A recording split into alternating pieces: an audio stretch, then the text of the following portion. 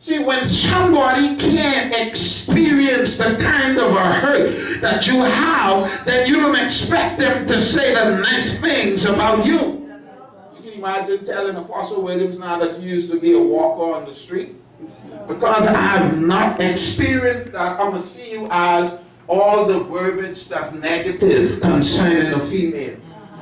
But when I have an experience, oh, you missing it. So the Bible said they looked for Jesus all over the place until finally they were directed to the temple. And the Bible said they were astonished that he was teaching in the temple. That's it.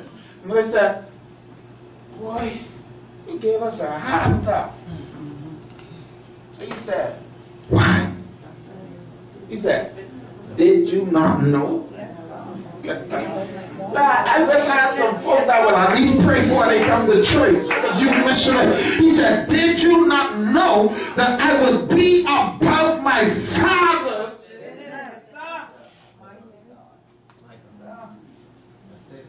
And we got a whole lot of folk talking from behind the desk that they doing God's business when the church dying.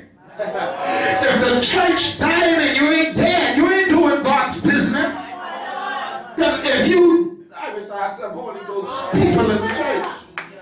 That's why we've got to allow folk to earn the right to have any part in your life. Don't tell me lift my hand. Lift your hand, I got a word for you. Put your hand in.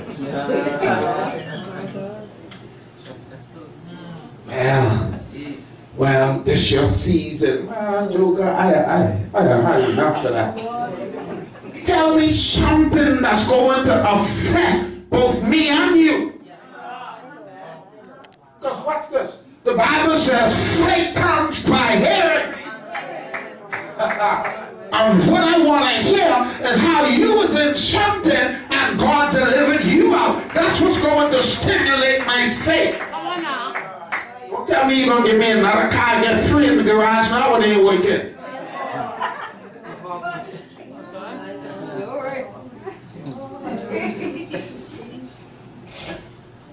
And we've got to allow folk to earn it. Remember? You remember back in the day when we used to be excited for God? You remember? We used to come to the church and we used to beat everybody there. We never used to worry about the ushers cleaning because we would come early enough to clean and leave late enough to tidy up. But because we can't no longer share in one another's experience, I promise we close on this. I promise. Watch this. God now is talking to Abraham. And he said to Abraham, he said, I'm going to keep my promise with you, Abraham, and I'm going to make your descendants as the sand of the sea.